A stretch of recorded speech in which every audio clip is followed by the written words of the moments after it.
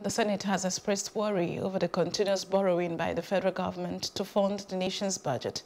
The President of the Senate, Ahmad Lawan, while giving an update to lawmakers on the revised budget for the year 2020, says the federal government must look for new ways to source for revenues in order to fund its budgets in the future.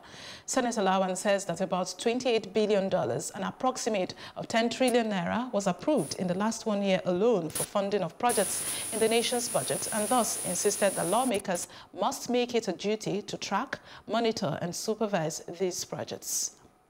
The Senate has passed the request of the Executive on the revised budget 2020.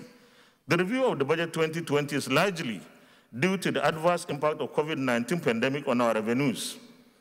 As an oil-dependent economy, the slump in the price of crude in the world market means that the revenues we earn cannot meet the planned expenditures. The low revenues from crude exports also need to explore other sources of funding the budget. Hence, the resort to foreign borrowing from bilateral and multilateral sources. We have approved foreign loans of about $28 billion in the last 1 year. We have ensured proper scrutiny for the desired projects and programs of government, the conditions attached for the facilities before approving such borrowing requests. The task ahead of us is to ensure tracking, monitoring, and supervision of how the loans are applied.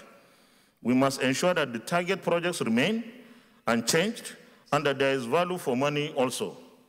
The current experience of low revenues to government also challenges us to think and evolve new or additional sources of funding government projects, especially for the development of our infrastructure.